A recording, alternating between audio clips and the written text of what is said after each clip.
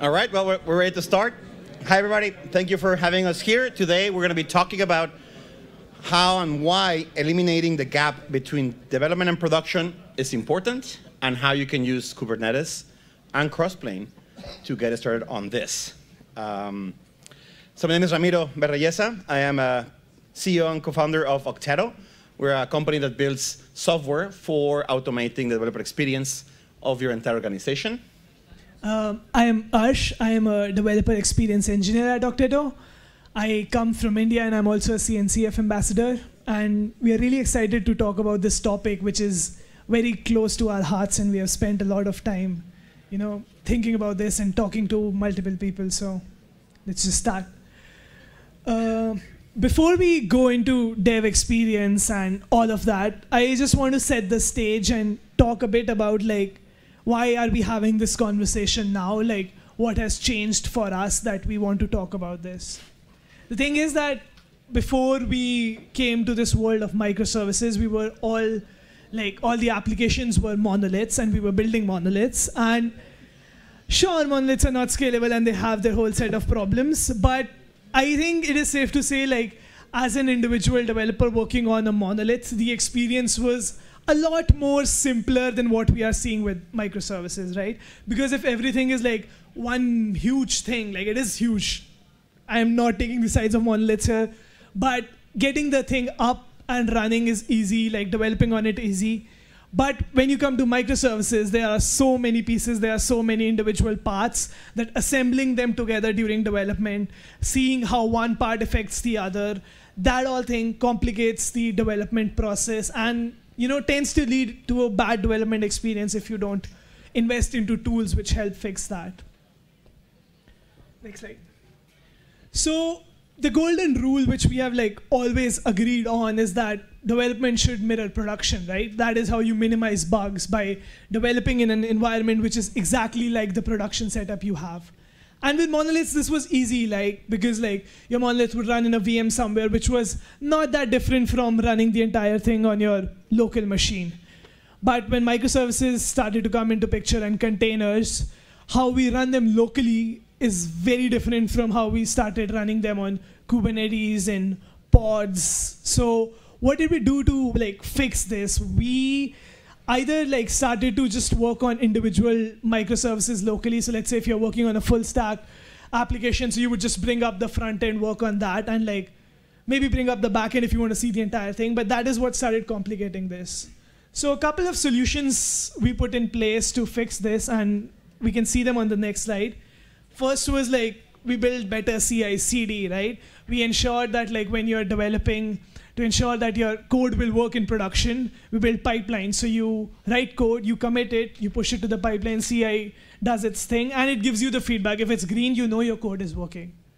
And this is a very effective way of knowing that your changes will not break production.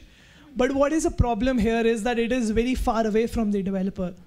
The feedback is not instant, right? You can't just write a line of code, hit save, and know that this thing will work in production. You have to commit your changes. You have to wait for CI to do its thing. And Ramiro, do you want to talk about what the problem with staging we have seen? Yeah, of course. So once we had CI/CD, one of the next evolutions we saw is to having this fixed number of environments available where you can test things end to end. I've worked for very large companies before Okteto where we had this, where you had a few staging environments, and you can call them staging, test, pre-production, integration. Use this as a wildcard for that environment where you have all your application running end to end. Typically, it's only a few, and then you're going to see some patterns emerging where, because it's the only place where you can really validate that your changes are not going to break production, you normally have a queue of developers waiting for access to this environment. They run their stuff. They leave it kind of halfway running. If they find something, they have to go back all the way to the beginning of the CI/CD queue. But in a lot of places, it's very valuable because this is the environment that gives you the certainty that your changes are going to work. So it's great from that perspective, gives you validation, helps you have certainty and not break production. However, the challenge is they're not that many. It's not very efficient because you're always waiting for it to be available. At this company to work for, we even ended up creating a bot on Slack to reserve time on the environment because it was such a contentious thing. And it's not a great way to work. It's not very effective. And you always end up spending a lot of time fixing these environments because typically somebody puts their changes, they break something, they're like, okay, I'm done. I need to work on this more. Somebody else, it's your turn, and then you SSH to the environment, and okay, something's broken. You have to like relaunch it, fix it, and then get ready to work. So again, it is self-service, it's helpful, but it's not ideal. Not ideal for developers for sure. And same thing with we put like Minikube and tool which try to replicate Kubernetes on your local desktop. Again, the fact of the matter is that it is a replication. It is not the actual thing you use in production. And they take a lot of resources too, right? If you're trying to run a complex workload on your Minikube or Kind cluster, you need to have the fanciest of MacBooks to make sure you can still Slack and Zoom your coworkers. So these are some attempts, and next slide. We are going to now talk about two golden rules which we came up with in our discussions talking about development experience. And Ramiro, can you take the first one? Yeah, of course. So one of the biggest benefits of us working at a company that builds developer tools is we spend a lot of time talking about developer experience with prospects, with users, with community.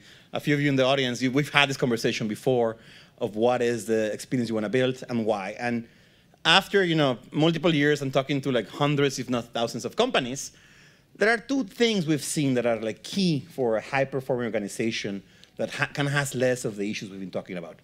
First one is you need to make sure that your developers are self-sufficient. Self-hosting, self-service. Self-service is very important. You don't want to have developers waiting around for environments to be available so they can be effective. This is a time sink we've seen in a lot of old-school companies. But also, you want to make sure that they are self-sufficient, but without having this constant context switch. Context switch kills productivity. If you have to the self-service, but you have to build a Kube cluster from scratch every time, go to your AWS account and provision all these things by hand, that is taking away brain cycles from actually solving the problem that your team or your company is meant to. So that is something we have to be very careful about, keeping the context switch to the minimum, making sure developers are self-sufficient so they can be effective. The second rule is that the dev environments need to be fast, ephemeral, and like production. And each of these words has an importance here. You need these environments to spin up quickly. Like we talked about staging environments. There should not be a queue or waiting or any sort of delay in getting access to these dev environments because that kills productivity. Ephemeral, why? Because that is how you do not want to carry on the load of experimenting you did on a previous cluster environment to continue to the next one. You want to spin up things so that you can iterate faster and you can experiment with things. And that is why you need an environment which is ephemeral. You can delete things easily. You can start from scratch. You can let your imagination go wild.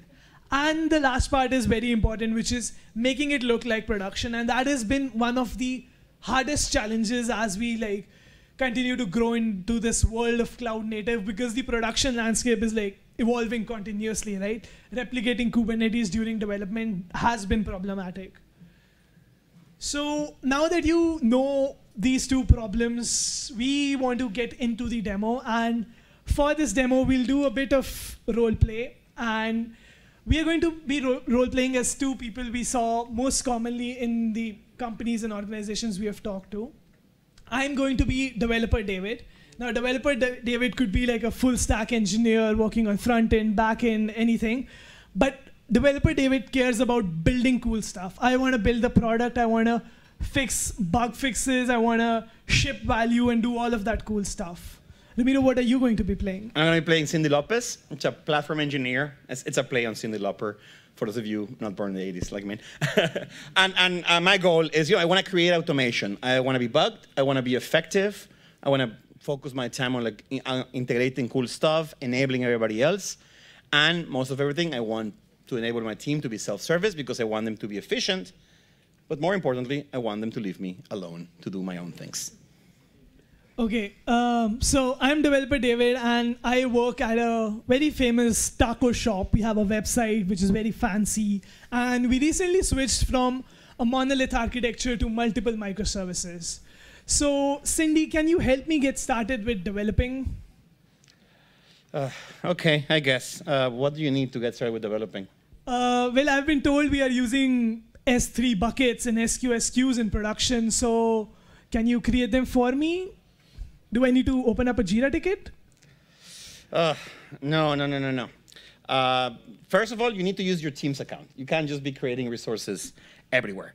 And when you create these resources, you have to make sure they have the right tags, they have the right versions, you're using the right naming scheme, and that you deploy them on the right region for you. What is region? Like, we are in Tel Aviv, so do I choose like AWS Tel Aviv or something? Yeah, if only, but maybe next year. But no. Okay, this is a lot for you. Clearly, this is not what you should be focusing on. Let's automate this. But is it something you need once, or is it like a multiple No, so things? like, what are you talking about? Like, every time I want to develop, I need the bucket and the queue up and running. And like, I assume to save your job, you'll ask me to close them also. So I don't want to do all of these things. What I can do is open a Jira ticket to create these resources and one to let you know when to close them. So it's your job. No, yeah, I don't want you to open like 300 Jira tickets every day. No, that's not going to work. I love Jira. Why do you hate Jira? I don't hate Jira. I just hate all those emails every single day. So you know what? But here's we're in a Q conference, and there's this great project called Crossplane. It's part of the CNCF landscape.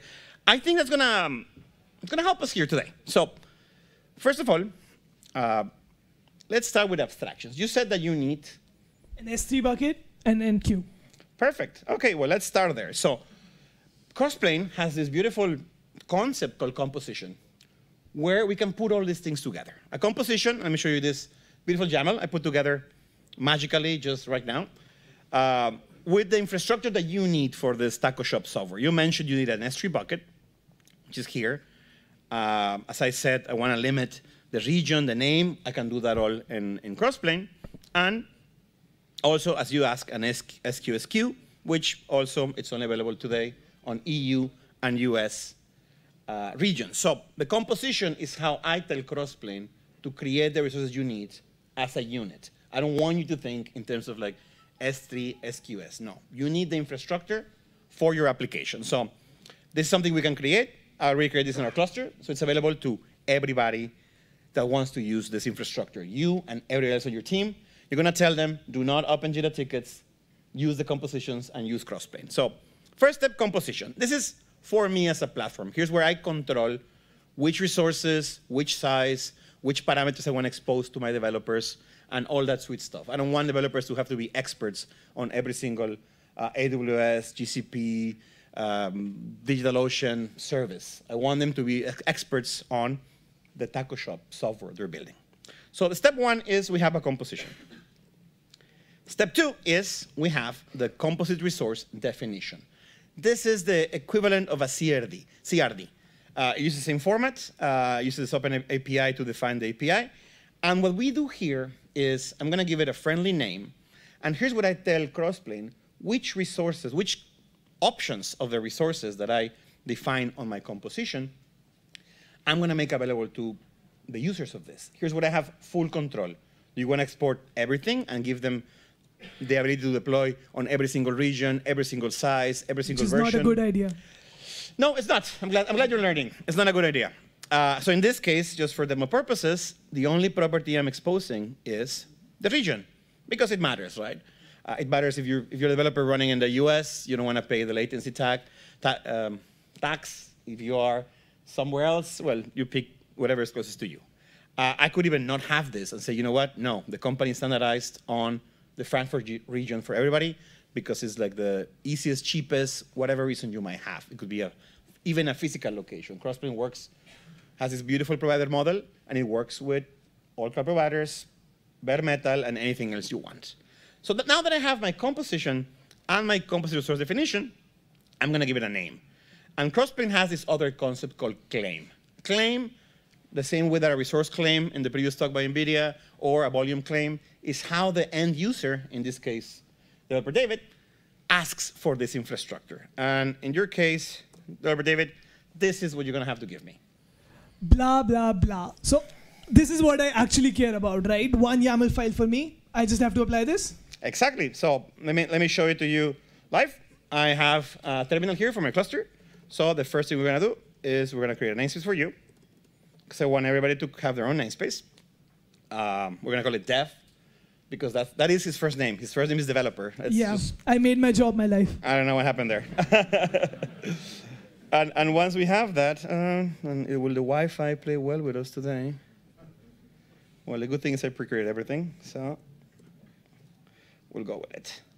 The next thing you're going to do is just create that claim. And one of my favorite things about Crossplane is it allows you to use the Kubernetes mechanisms to create these resources. So in this case, all you have to do is kubectl apply -f, the claim that you created. In this case, we're going to use a dev namespace, and we're going to click enter. And if this doesn't work, I'm going to switch to my phone's work. Or somebody else's. And this is the command like I care about, like as a developer, just applying that claim. I don't need to know like if it's in S3 bucket or it's in queue and what the region is. I get provided this claim and I can just change the configuration values there, apply it, and have my infrastructure created. Exactly, exactly. So when this command executes, and you need network for that, what's going to happen then is Crossplane will eventually create, it has like this conciliation loop, it will create those resources for you on Kubernetes. So if we go here. Is it connected to the net now? I think so. Otherwise you can connect to my hotspot. Hold on. Let's try this command. It is connected, right? Let's do something. Let's turn off, just to prove that we're doing a live demo. And there we go. Yeah, I don't think yours is. Oh, there we go. Perfect. Now we have connection. So you can see that now here I created my claim, and the claim is called my DV, and it's synced with the provider, and it's ready. In this case, we're not exposing any secrets, but you could configure Crossplane to expose the URI, create keys on demand, all that stuff. It's fairly simple.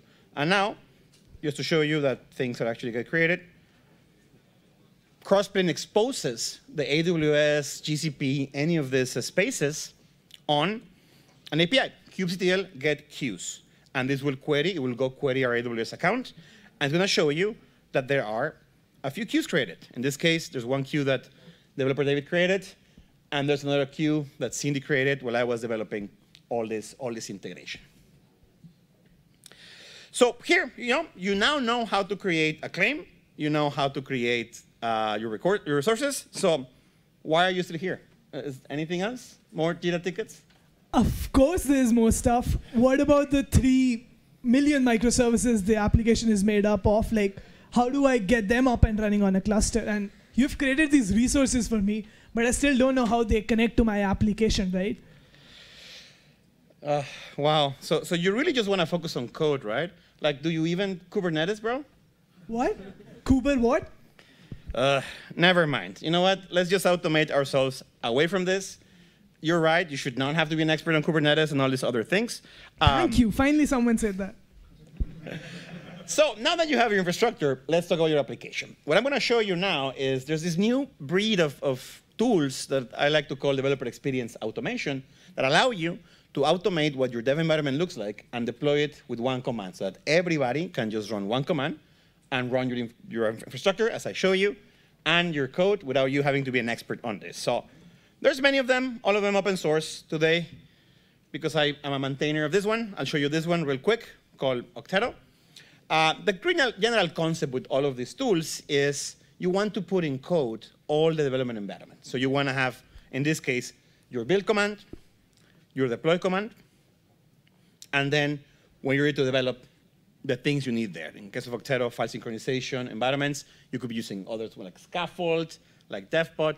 There's a bunch of those. But the key here is that it's all automated. You don't want to have to run every single thing manually. You see here, for instance, this application requires a secret to be created on the namespace, and then 3 different Helm upgrade commands to deploy your 3 microservices. Not 3 million. Let's not get overly exaggerated here. 3 services. And what happens here is that now that you have your file, we're just going to call command up. And op will go through this list of commands. It will build whatever needs to be built. It will deploy.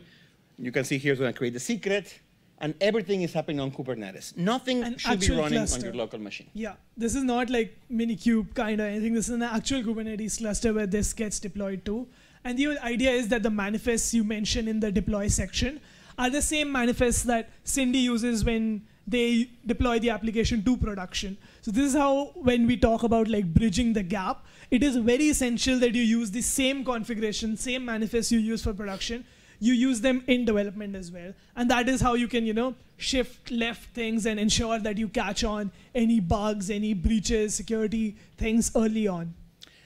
And the best part of this is that everything is running on our shared Kubernetes cluster, which means that you don't have to be an expert on the entire CNCF landscape to be able to take advantage of all these amazing open source tools that the community has been building. What's the landscape? Is it a place in Tel Aviv I can visit? No, let's go back to the demo. So you see here, it's almost done. And once this is up and running, you're going to have a copy of your own environment on Kubernetes, fully integrated with the services, with the cloud resources, with Crossplane, and all those beautiful things. And let me just show you.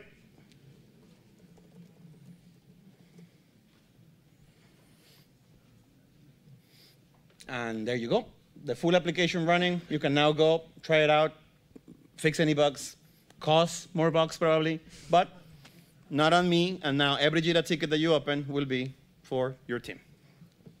Well, thank you, Cindy. I think I've started to like you a little bit better now. So this was it for our demo, and we hope you found this useful. But just to give you a little recap of the things we discussed and the tools we talk about. The first thing is Crossplane, which transforms your Kubernetes cluster into a universal control plane. And what we showed you was just a part of what Crossplane can do for your workflow. We saw how it abstracted the S3 bucket and the queue for us. But Crossplane is actually a control plane. So it has the whole reconciliation loop thing Kubernetes does. So it actually checks for your resources if they are healthy or not. And if they are not, it will try to bring them up again. So try Crossplane out, and we saw that what Crossplane does for Cindy, and how it allows Cindy to create these abstractions on top of, be it Kubernetes, be it non-Kubernetes resources living anywhere, and they get abstracted out. And for me, developer David, it just simplifies things. It gives me a one simple YAML. I can add all the fields which are relevant to me and apply that YAML, and everything I need, be it living in whatever cloud provider or anywhere else, gets created for me. And something important to add here is when we talk about abstraction, it's not just about automating the creation of resources, which is very important, but you're also automating governance, compliance, control, cost, anything you need to automate, like depending on every human in your organization who have to type manually a command every time they create a resource, it's not realistic. Like Crossplane makes it a lot easier for all of us to just codify that. You put it, as you saw, on a YAML file. You're going to put that on a repo under source control, where it's going to be visible, auditable, and then everybody in your organization can just benefit from that, centralized, rather than doing it team per team or individual per individual. And here's we saw how Crossplane worked. Like, there's the side which I, as developer David, care about, which is just the claim. And then there's the side which Cindy set up for me, and that had like a composite resource. Composite resource is what had like our S3 bucket and our queue. And we saw that composite resources are made up of compositions and composition resource definitions, which is where you define, what fields developer David can configure, and which is where you, set up the integration between this schema you have created for your composite resource and the actual resources in the cloud provider. And we looked at Kubernetes development environments and what they do and how they help you bring all the microservices to an actual cluster so you can get right to development. And for Cindy, they make sure that Cindy does not have to spin up a cluster each time for developers, and they can just this whole idea, I feel, of a manifest as a dev environment is very powerful as we, navigate through these times where we are switching from monoliths to microservices, because it ensures that things remain ephemeral, and it ensures that everyone can, just clone the repository and run a single command and get right to development. And by having it defined and running on Kubernetes, it means that you can start getting closer to using the same configuration, infra, tooling that you have in production. Like, you have to make a call of how close you want it to be, but there's definitely a lot of value in giving access to developers to these tools earlier in the cycle, because as we all know, the sooner you find integration issues, the sooner you find issues around policy, around compliance, around airbag, all these things, the easier they are to fix. Like, you don't want to find, once you're ready to hit production, that, oh yeah, my code doesn't work on Kubernetes because everything is running on localhost. Or I'm using a JavaScript library that my team doesn't want me to use because it has not been vetted by our DevSecOps teams. All those things are very important from a productivity perspective, from a security perspective, and also from a reduction of annoyance. So I like to call it perspective for developers. Yeah. So, and there are a lot of tools which help you do this. Like there's DevPod, there's Telepresence, there's Okteto CLI, which we saw. So you have a lot of open source options to choose from, and they all try to achieve a similar goal, only they differ in their approaches. So you can see what works best for you. And that was it. I hope you found this talk useful. If you did, go check out the projects. The code for the application we showed would be live. If you have any questions, feel free to reach out to us on Twitter. And I think we have like 2.5 minutes for Q&A.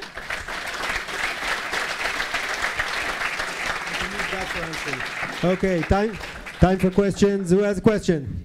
With a raise of hands, I see a question there at the back. Just a second. Here you go. Thank you. You said you have 3 million services, and we have 20 developers. Most of them use the same 99% of the services, but each one needs to develop just one. Do you duplicate the environment for each one of them? It could be very costly. And second question, what about shared resources? We have huge database and traffic that everyone wants to use, each one in his own environment, but the same one. So how do you do it? Yeah, I mean, you can do any of these models. We've seen this on the field with like members of our community, where it depends on how your team is interacting. We believe that full application per developer makes a lot of sense. As we all know, Kubernetes is really good at running infra at scale. It's surprisingly cheaper once you put everything together, but that's not the only way. Like, you could have a way we've seen where you can have a staging environment with like all your services, and then every developer only deploys the environments, the services they care about, and then you can do things with Istio to do like traffic management, or just by using service discovery. It's a way. Same thing happens with shared resources. Yeah, I would recommend, as Arsh said earlier, speed is very important. If you have to wait 25 minutes for the environment to be up and running, nobody's going to use it. Like, for me, my tolerance after 1 or 2 minutes, like, okay, I'm done with this, I want to do something else. So that's where like shared resources, like big databases, are better shared. And then anything you can move to like a container-based kind of fast start model. And here's where, as you think of the dev experience you want to offer to your team, this is where you have to start making some hard choices of like, what do you value more? Speed, high fidelity, are you okay with spending more resources? Like, everything dev experience, you have to think of like, what does your developers value more? What do they need? But the tooling we show you today works in all of these models. And to add to that, like, this is for development, so a lot of people get confused that, like, this is at the scale of production. But when you deploy your dev environment, you're not expecting like a huge traffic, right? It's just you and your team. So you do not actually end up running a large amount of pods. So it is not that costly as it seems running Kubernetes for development. And each developer can, choose a namespace in the same cluster. So it does not have to be one cluster per developer or something like that. Thank you very much. Let's take one more question. Here you go. Yeah, hello. So I described this as a tool to lift up developer environments. Is there any reason not to use this also for production environments? Well, for us, I'm going to speak from like for our open source projects, we're focused on the developer experience and ergonomics. We feel like ephemeral environments is something that makes sense for dev, staging, test, integration. Production, in my opinion, has special needs. Like, is long running, migrations, progressive rollouts, feature flags. All these things tend to be more for production. So this CLI that we show you today are more focused on the ergonomics for dev. You could mix them. I prefer best of class for every stage, but it's definitely something that as these tools evolve, we always get that question, like where do you stop the experience and where do you start production? For me, that's a good line, but again, it really depends on your tolerance for like which features do you need and how advanced you are in terms of like production rollouts as well. Last question. Anyone? There's somebody in the back. Someone at the back. Okay, let's run. And while doing that, I remind everyone, please rank. This was an excellent talk. Please rank them on sked.com, the platform, the scheduling platform, this and all the rest of the talks. Remember to give the feedback to the speakers. And here we go. Last question. First of all, thank you for a great presentation. My question is about complexity and crossplane. So deploying an S3 bucket is awesome with simplifying layer. But would you deploy with crossplane complex infrastructure? Like you talked about S3 plus SNS, drop their database into that, and I want that to be dynamic. In some cases, I don't want SNS. In some cases, you got it. What is your suggestion? Yeah, that's where really crossplane shines. That is what the whole composition model is about. I showed something simple today because I wanted to be like fast and easy to grasp. But actually, database is one of the most popular things that crossplane offers because if you ever deployed an RDS database, you know that how many parameters are there to set up security groups, database security groups. So crossplane allows you to express all this in YAML. And that's what, for me, makes it easier. The fact that it's YAML also means that you can combine this with things like customize. If you're going to do more dynamic, like create this or create that. What I recommend, based on my experience here, is create your compositions of your building blocks. You can compose compositions. You can create packages. Crossplane has a very robust model of like these types. And that way you put together these offerings. And that way, when your developers create a claim, they can pick, oh, I need this typical demo, right? I need like a very large database with multi-AC replication and a backup from like last week. You can model that on Crossplane. You can make that available to your developers. And you can have like the light database on a container very fast that you could also model in Crossplane in order to have like uniformity. That's how I recommend going out at these things, create those bugs. But there's a very large community. There's a Slack I recommend you join for Crossplane. I think it's community.crossplane.com. But just search for Crossplane in Slack. And there's a lot of experts there that can help you architect and figure out the right level of composition that you need. But I'm happy to talk more. We're going to be here for the rest of the event and at the happy hour. So thank you very much. I hope this was useful. Thank you very much, Arsh and Ramiro. Great talk.